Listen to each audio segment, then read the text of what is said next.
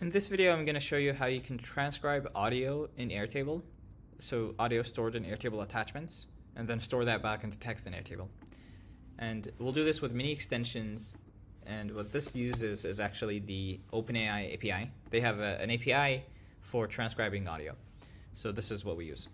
So you'll want to, sorry, not that, audio.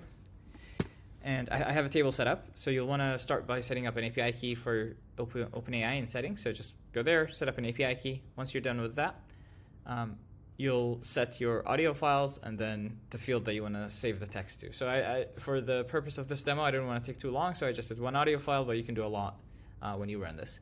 So let's go ahead and run this.